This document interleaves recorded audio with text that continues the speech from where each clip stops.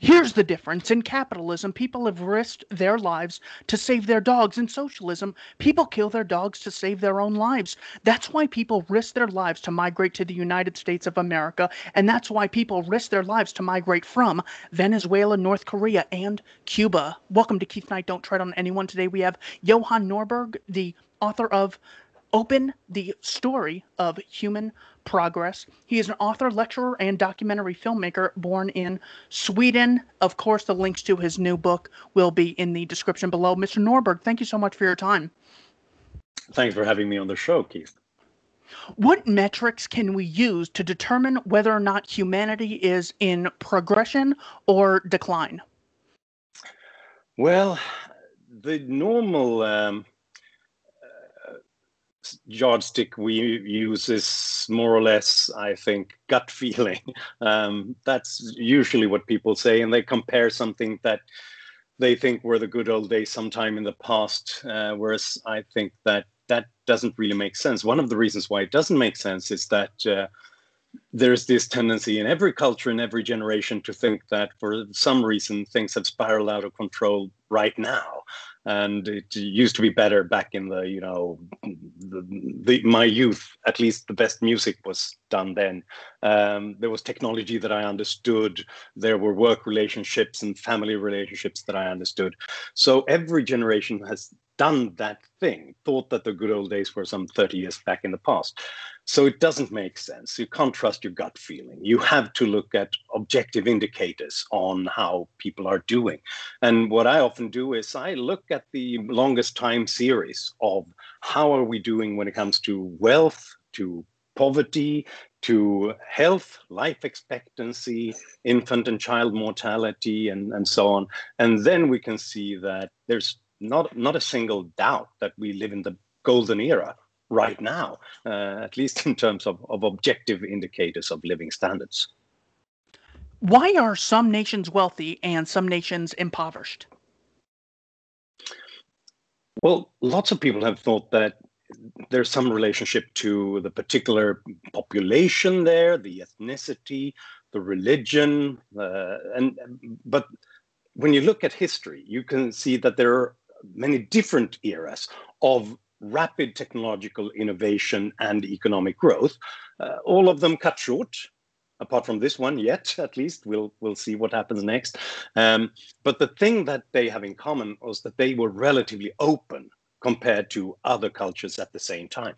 So what I would say, the one thing that sets them apart is that they were more open to surprises than other cultures, because there are always incumbents, the powerful in politics, religion, the economy, and they always want to block new innovations and change because it can threaten their power.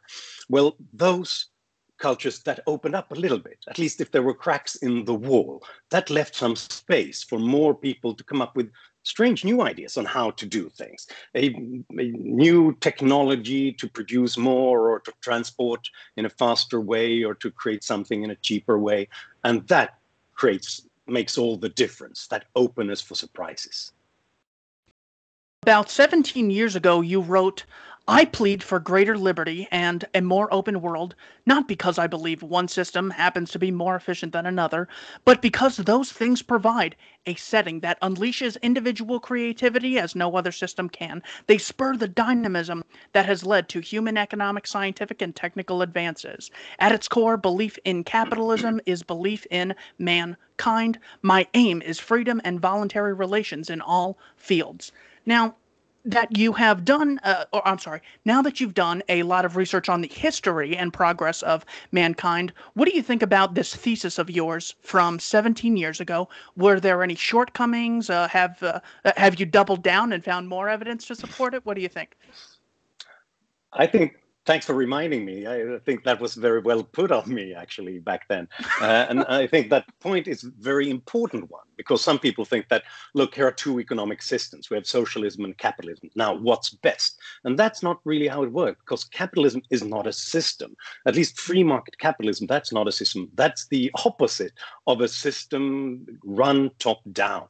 It's the openness for people to experiment with new relationships and innovations in the economic sphere. So whenever you talk about regulating capitalism, what you really mean is that you regulate people and their freedom to go about things.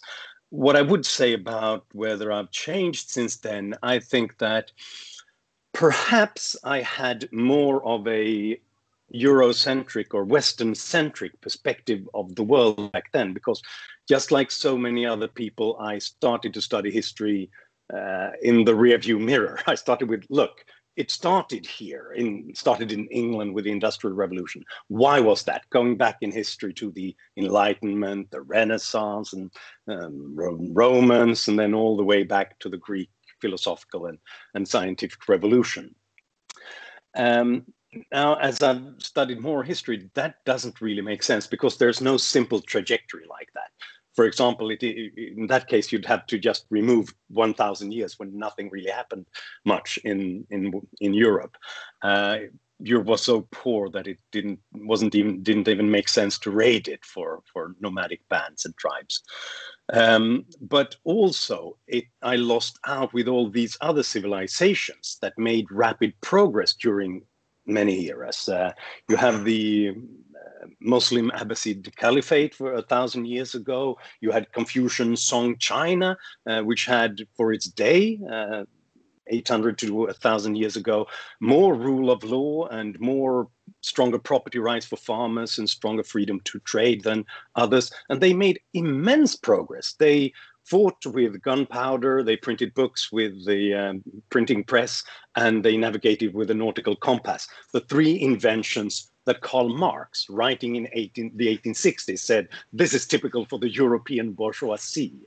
So I think I've learned more about how every civilization can come up with rapid progress as long as they have a certain degree of freedom.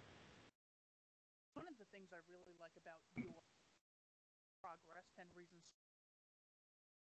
is you measure not necessarily dollar amounts of income, but you're measuring the number of hours necessary to work in order to access products, goods, services, washer machines. So with that sort of metric in mind, why should the average person in America, Sweden, or China, or India be optimistic about global poverty?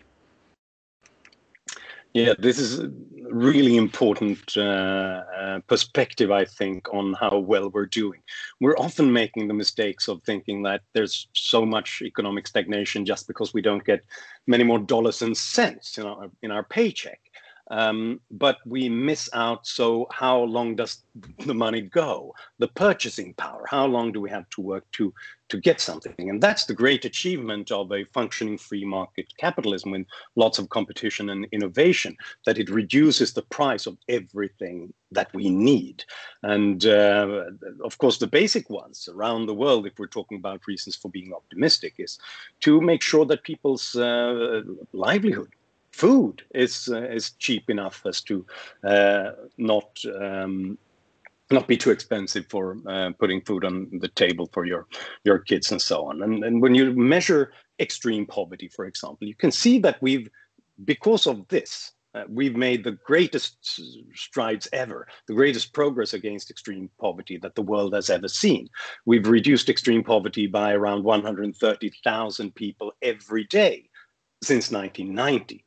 And it has happened the fastest in the countries that opened up the most to global trade and to individual enterprise.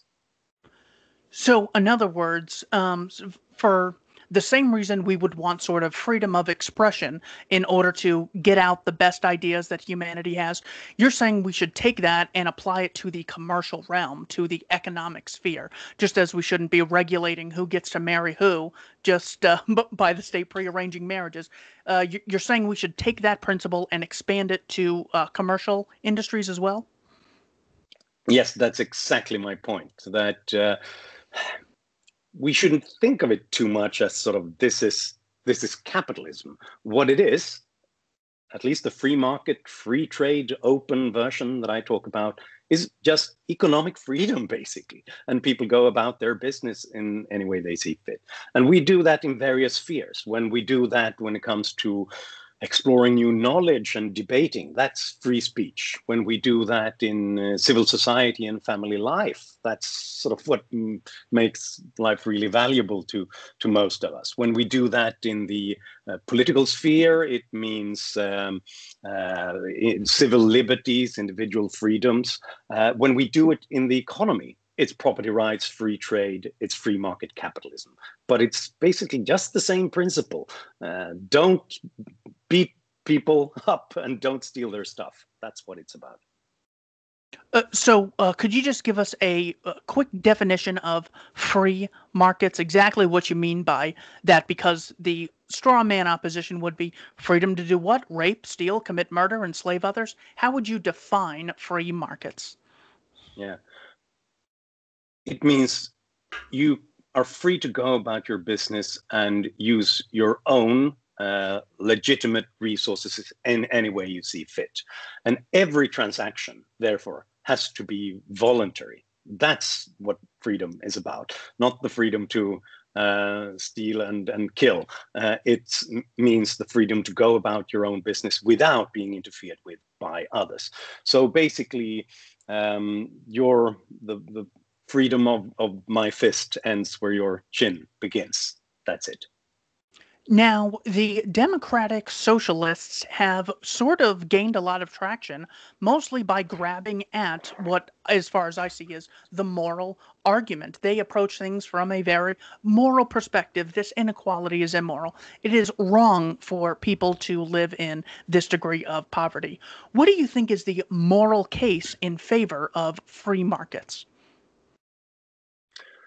Well, I think the moral case is that it is the first system, if we use the word system, which I just advised against, but it's the first set of rules and rules governing behavior that makes it possible for people to get rich only by enriching others. That's the whole thing. And that is really the moral high ground, because every other system is built on the idea that there are those who exploit and those who are exploited, those who decide and those who are commanded, those who take and those who are taken from. Every system, from slavery to feudalism to socialism to national conservatism, is based on someone deciding what everybody else should do and what their resources are meant to be used for, which means that it is more or less a zero-sum game.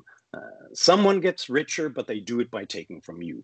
What free markets is about is that no deal can ever happen without both parties thinking that they gain from it, because otherwise they wouldn't enter into it, because it's a voluntary relationship. And that's why we have in this system and this system alone this weird form of double thanks. You know, when you go to your grocer and you buy your milk and bread and you thank him and he thanks you because you've both done each other a service. That's the most powerful voluntary set of rules that the world has ever seen. And so it has the moral high ground, and the fact that it's also abolishing extreme poverty and chronic undernourishment for the first time in history, that makes it even better. When I listen to Ahmadinejad in Iran or Putin in Russia or a lot of Americans, they say that America uniquely takes part in the free market system. And this is more or less an expression of the previous chattel slavery that America engaged in, where some people are trying to control the lives of others while creating disproportionate uh, outcomes within a system. So do you, from someone in Sweden, do you see that there's anything philosophically valuable about the history of America? What I'm generally referring to is the Declaration of Independence. All men created equal, natural rights endowed by a creator, rights to life, liberty, pursuit of happiness, freedom of speech, and Second Amendment right to bear arms as well. Is there anything valuable in those early documents of America, or is it just nationalist nonsense that we would have bought in if we were born in Guatemala or Pakistan? No, there is something deeply unique and valuable in those words and those documents. And I can say that as a Swede.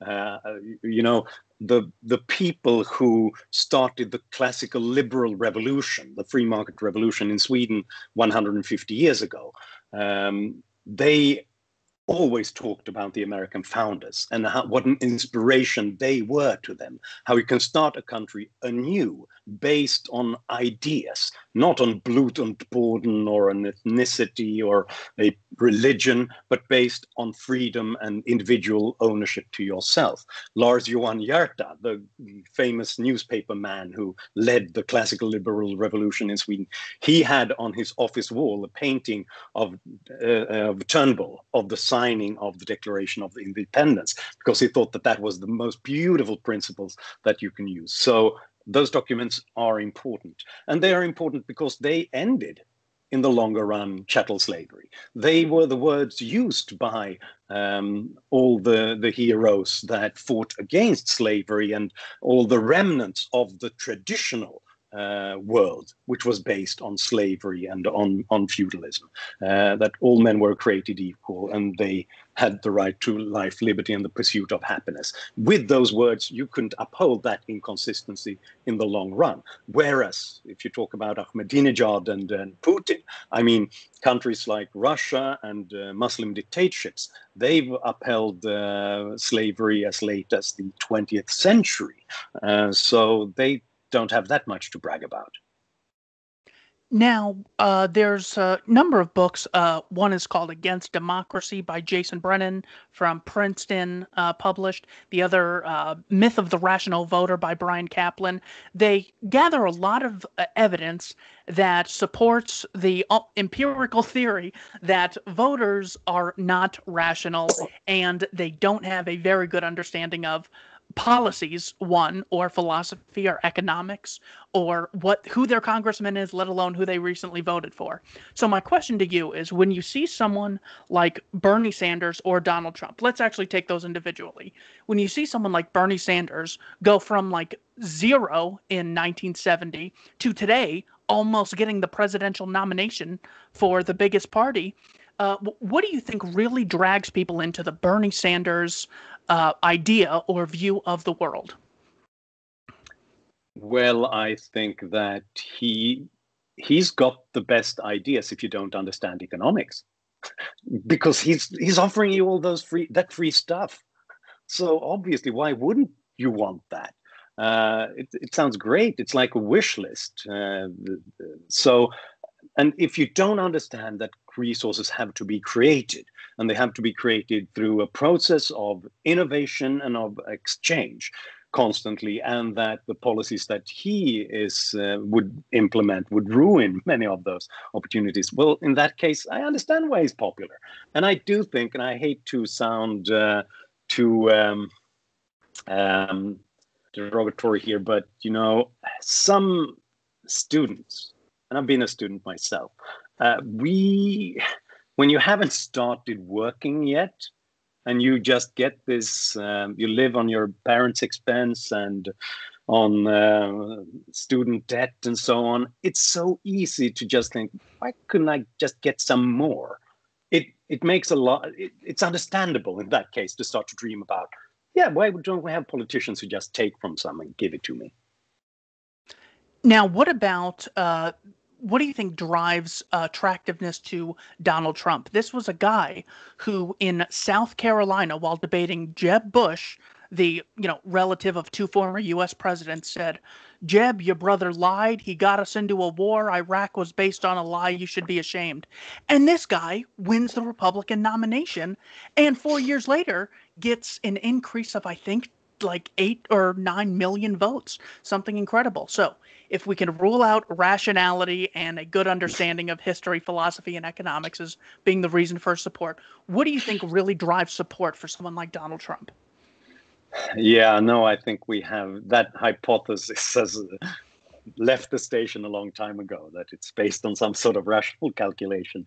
I think that you referred to Brian Kaplan's book, The Myth of the Rational Voter. One of the things that Kaplan points out is that there are two areas where the opinions of informed scholars, and specifically economists, Kaplan is an economist, diverge the most from the average voter, is trade and migration, because those are few of the areas where there's almost a consensus among economists that trade and migration benefits us because it creates bigger markets, more specialization, more opportunities, and more wealth.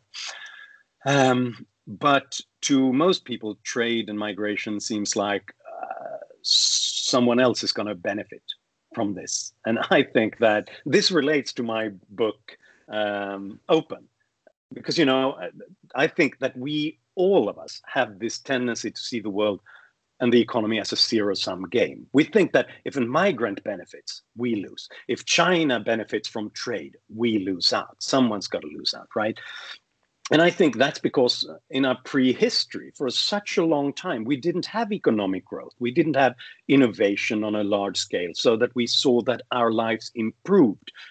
Or most people's lives improved at the same time. So if someone else was very successful, it was probably because they had stolen it from me.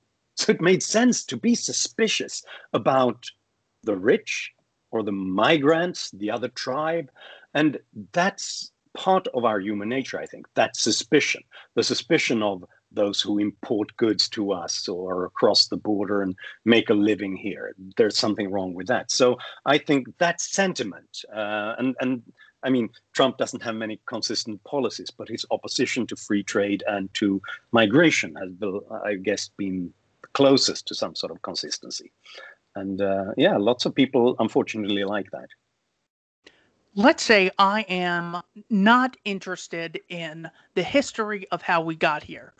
Long story short, there's a ton of wealth, and I just want it redistributed because I see poor people and I see rich people. And what the heck are we sitting around for? Just reading books and talking about policies. This needs to be redistributed, regardless of how we previously got here. What do you have to say to the mindset that the one thing stopping wealth from being acquired and distributed is a policy that simply takes from one group and gives to another? I would say if someone really doesn't care about that, I would say that's just trivial. If you really want to improve people's lives, it doesn't make sense to just take the wealth that seems to be there somewhere, because, you know, it's not there somewhere. It's not like we have big piles of wealth in a sort of Scrooge McDuck vault or anything like that. Wealth is being created every minute in offices, on computers, in factories, when we combine old stuff in new, exciting ways. And sure, if you want, you can take some of that and give a little bit more to a particular group. But it's trivial compared to the wealth that is being created if we leave those processes alone. If you have 2% per capita growth in an economy, it means that everything doubles in around 35 years. So in 35 years, we'll all be more or less on average twice as well off. That's bigger, that's more important. And if we could, through, for example, lower taxes, less regulation, more open trade, and so on, if we could increase it to 3% per capita per year, then we reduce that time of doubling the size of the economy to around 23 years. That's what makes a major difference in every human being's life, rather than getting a little bit more this year compared to last year.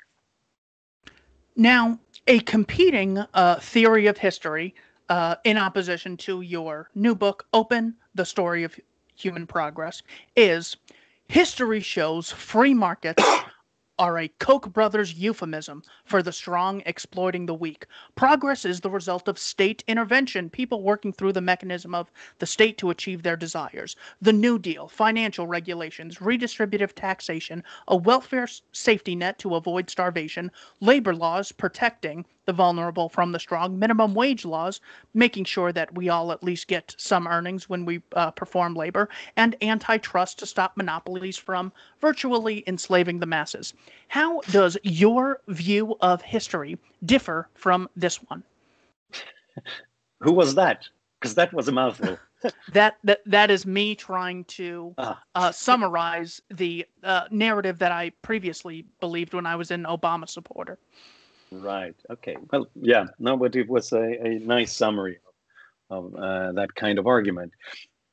Well, it's based on the mistaken interpretation that all the things when governments walk after the wealth creators, basically, entrepreneurs, innovators, and workers, and redistribute some here and put something over there, they think that they've done it all, basically. But had you done that in 1850, redistributed everything on our planet, we would all have an average income level at around Tanzania's level today. So it's not the case that you can redistribute yourself to wealth.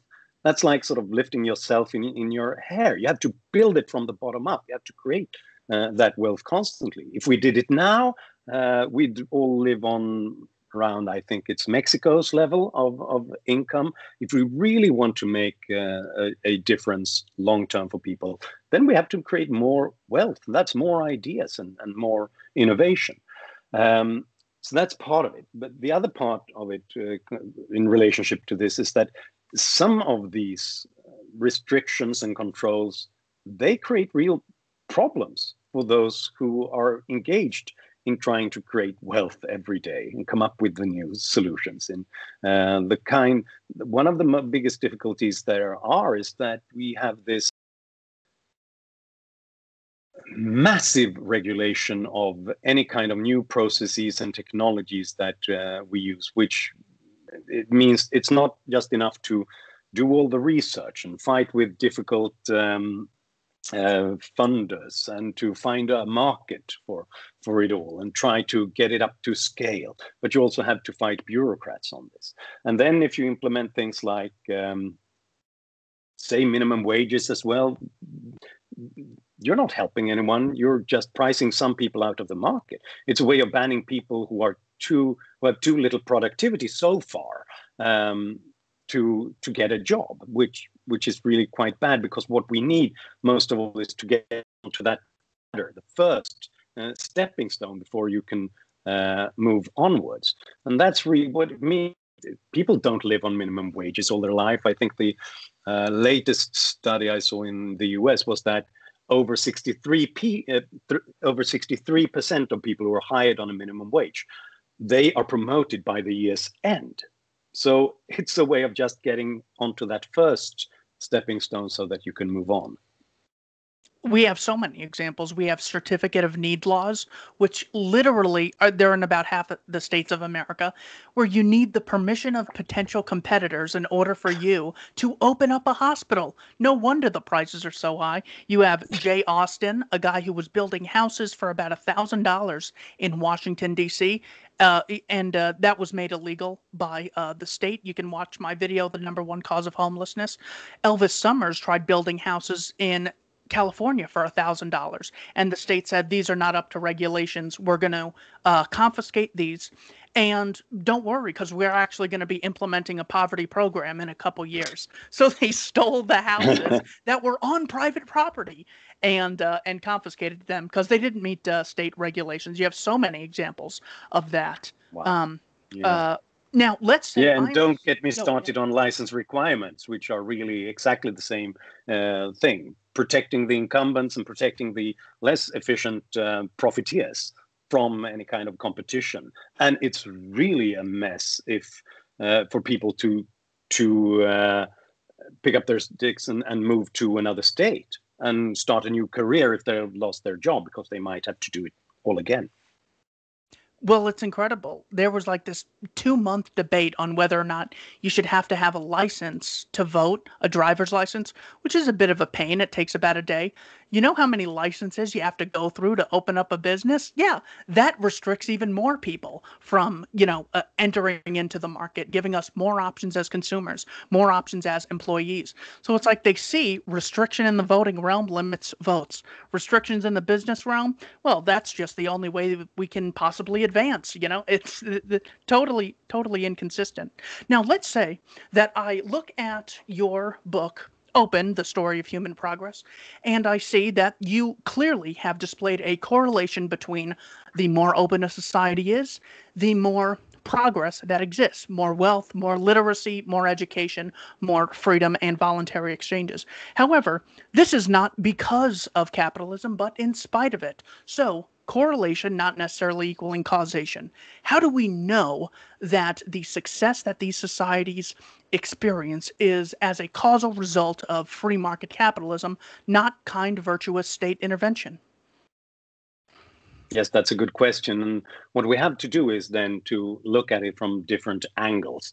So one of them is that we can simply look at correlation, looking at statistical correlations. We can do modeling, economic modeling, trying to find if there are other variables that are relevant to this extent. But this is also why I think that we need some more sensitivity to the humanities, to history, and to sociology, and to look at how do people change their behaviors as they get more or less freedom. And it gets more complicated because it's not as easy to put it into a model or a simple statistical model. Instead, you have to look at people, you have to look at stories, you have to look at before and after effects. And if you combine if you combine those different versions, that's as close as we get, I'd say, to find things like that. There are a few natural experiments in politics and in economics, but there are some. There are almost natural experiments where countries that have the same kind of population with the same kind of history, the same language, the same location, they've been split in two, with one group getting more freedom and more free markets, the other one getting much less. We had East and West Germany. We had South and North Korea. We had China and Taiwan. And in all those instances, we saw that East Germany, despite the fact that it was probably the most developed part of the communist bloc, and having been richer than Western Europe originally, was so rusted and destroyed by socialism that West Germany is still paying off its debt after the reunification. In North and South Korea, we see sort of the fastest growth rate the world has ever seen, basically, with South Korea, whereas we've seen the greatest misery we've seen in the modern era in North Korea.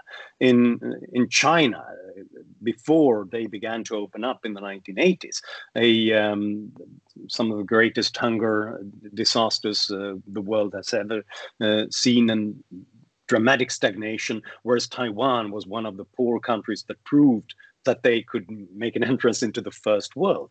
And then China started to learn from Taiwan and from Hong Kong, and began to implement some of those policies, and then they got the fastest growth rates instead. So there are almost natural experiments like that, and it's difficult, I think, for anyone to have another interpretation of those examples. Another competing theory of history in opposition to your book, Open, the Story of Human Progress, is nations do not become wealthy because, embracing free markets or anything. It's major things like natural resources, imperialism, and slavery, cheap labor. Slavery, imperialism, and natural resources. How do you respond to that theory of wealthy nations? To start with slavery and imperialism, one problem is that all countries have had slavery. and all have tried to engage in imperialism. It's just that many failed and a few worked. There's a somewhat it seems superficially likely that there's a relationship between imperialism and economic growth, but that's correlation and not causation. It's basically the other way around. That grew richer and developed better technologies, they were unfortunately more successful in subjugating other peoples. So that, for example, Britain could create an empire where the sun never set because they had the Industrial Revolution. But they had the Industrial Revolution first before they built this enormous empire. And when you look at it economically, the empire was a drag on resources. We don't think so because lots of people made big money because they could steal and kill and take resources from others. But the cost to Britain and to British taxpayers were immense to have this enormous navy and the military sent out all over the world to engage in all those crimes to protect a little tiny group. So the economists who have looked at that are pointing out that they would have been much more successful without that empire. When it comes to resources, I think that the only example that we really need, the most rich continent is sub-Saharan Africa. And the resource poorest countries are places like Switzerland and Hong Kong and Singapore, and well, Japan doesn't have that much either. So it seems to be that, again, we make this mistake. We see resources, countries sell them, they make lots of money on those resources. What we don't see is what's happening in the rest of the economy, their failure of diversifying because of this, and often distorting the political incentives in places. We've definitely seen this in Africa, where it has created incentives for all groups to fight over political control. So it basically just created a struggle, often with military means, but to get the capital and to function as basically an occupying force and just extracting resources and then destroying the opportunities that would come with property rights, with freedom of association and trade. Now, in response to maybe more or less accepting this overall thesis, one might say, all right, fine, we have more houses, TVs, computers, and iPhones, congratulations. But this is coming at the expense of the environment, of the plants, of the future human societies that could exist. It's coming at the expense of our oceans, which we are trashing along with our landfills. Therefore, free markets are immoral because they incentivize productivity, which comes at the expense of the environment. Therefore, your thesis is illegitimate and something we should reject. How do you respond to that? Yes, I have some sympathy for that, being an old environmentalist myself. But the problem is to confuse wealth creation with resource destruction, and specifically that the free market is doing it. If that were the case, what about the communist countries? What about the Soviet Union? Wouldn't they be the greenest places on the planet? On the contrary, two Soviet economists found out in the 1980s that the Soviet factories used around twice as much resources to produce the same kind of output as American and Western factories did, and much more energy to do it. And why was that? Because they had a command economy.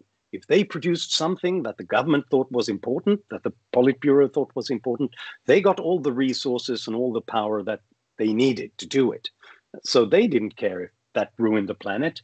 Whereas in a free market economy, all the resources are costly, and you work hard constantly to reduce your consumption of resources, and therefore you reduce your environmental footprint to that extent. And that's partly it. That kind of competition is incredibly important. It's also that wealth in itself creates new opportunities and new technologies, and widens our scientific knowledge and our technology to go green in many ways. And people are surprised when I say this, but when you look at the 6 great pollutants, the ones that hurt people's lungs, destroy the forests and the rivers, in Europe and in the United States, they've been reduced by around 70% since the 1980s.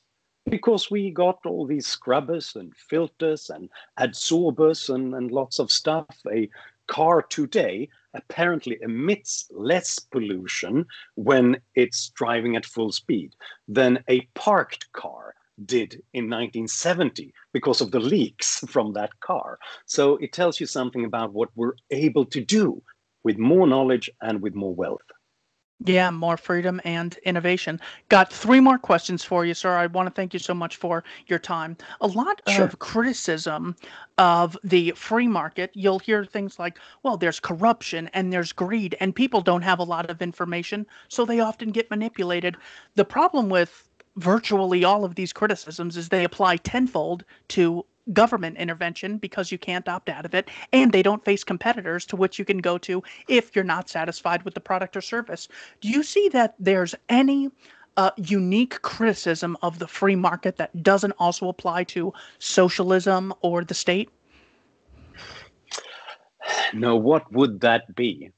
And I mean, the corruption thing, definitely. I mean, if you have to go to 11 bureaucrats to start a business or get your permit or your license requirement, that's 11 bureaucrats who can force you to pay bribes to do it. And that's one of the biggest problems in many poor countries. You know, when I've been to Kenya, people tell me in the slums that they have a saying that it's not safe to carry cash around here because there are too many policemen. And the policemen, they see, oh, you got a store here. Would be sad if something happened to that, eh? You don't have a permit, right? So just pay up. So the fewer restrictions and regulations, the fewer opportunities for corruption. Well, is there anything unique you can say about the problems of free markets that doesn't apply to it? They would have to be more, I think, psychological. It would have to be something about, are we overwhelmed with choice? Perhaps we don't want as much freedom as we have in a more open economy. Perhaps it's better if someone tells us what to do. And I think there are some intellectuals who are trying to make that argument. Well, we have Cass Sunstein, who wrote the book Nudge, who says, yeah, unfortunately, people have too much choice, and it's the role of the state to coerce them into doing otherwise. So, unfortunately, that is one. But for the same reason I oppose the state forcibly stopping me, I also oppose Walmart from stopping me and Amazon. So I just hold them to the same standard I'd hold anyone else. Yeah, choice is bad, but it doesn't give me the right to go around violently dominating Johan Norberg. I'm going to need to see a copy of the book before I allow it to be published, because you have too many choices with what you want to write about. So that's it's always answer. The other guy's choices that's a problem, right? It's never your own that has to be restricted. Of course. 2 more questions for you. They're more or less the same. What is the most important thing you learned from the works of Adam Smith? I still learn so many things from Adam Smith, I'd have to say. So I'm not done with him yet. And often when I think that he's made a mistake, I have to go back and I realize that, no, I made a mistake there. I think that his most important insight, and this is something that I'm still to get my head wrapped around, it's, you know, his whole idea about the it's not from the benevolence of your butcher that you expect meat, but from his self-interest. And it's almost like we're all guided by an invisible hand to produce opportunities for others as well, because we benefit from it. I think the key message there is to understand that this is not about economics. This is a worldview. This is a view on human beings and what they are about. Because before Adam Smith, everybody had the idea that we are each other's enemies. If we are let loose, if we have freedom, we'll go crazy. We'll destroy one another and we'll hurt one another and we'll try to enrich ourselves by stealing and killing. Adam Smith's fabulous insight that we still have to learn at a fundamental level, I think, is that we are not each other's enemies. If we make sure that we have institutions that explains what's mine and what's yours, and that every transaction has to be voluntary, then your success is a gift to me. The other group or the other country or the other family, if they get more knowledge, more technology, produce more wealth, that's an opportunity for me. It makes my life better. And that's the insight that was so important, not specifically in just launching the modern era of economic growth, though that's important too, but it's changed the perspective and taught people that other groups are not our opponents and our enemies. It's not that we have to hold them down because they belong to a religious minority, or because they are women, or because they are slaves, or something like that. But give people equal freedom, and then their success will be your success as well. That's an incredibly profound and important insight. Final question: what is the most important thing you learned from the works of Milton Friedman? Well, again, lots of stuff. I think that his most intuitive and fun insight is his 4 ways of spending money. You've heard it right. You can spend your own money, or you can spend somebody else's money, and you can spend them on yourself or on somebody else. Those 4 capture it all, basically. And his insight is just, how does this change your perspective based on where you are in this matrix? Because if you spend your own money on yourself, well, you don't want to spend too much. You're economical, and you're you don't want to waste money, and you think very hard about what to get if you're buying new clothes or a new computer. If you spend your own money on somebody else, for example, if you're buying a gift, you're still concerned about how much it costs. You think about how much can I buy him for the birthday gift? And then you go out to look for it, and you do some work, but not too much, because there's a limited time on the planet for you. But then you can spend somebody else's money on yourself, for example, on an executive lunch, and then you make sure that you go to a really fancy place and that it costs lots and that you get lots of value for your boss's money. And then there's the 4th. You spend somebody else's money on somebody else. And that's basically everything that the government does. You don't care about how much you spend, and you don't really care if it ends up in the right place.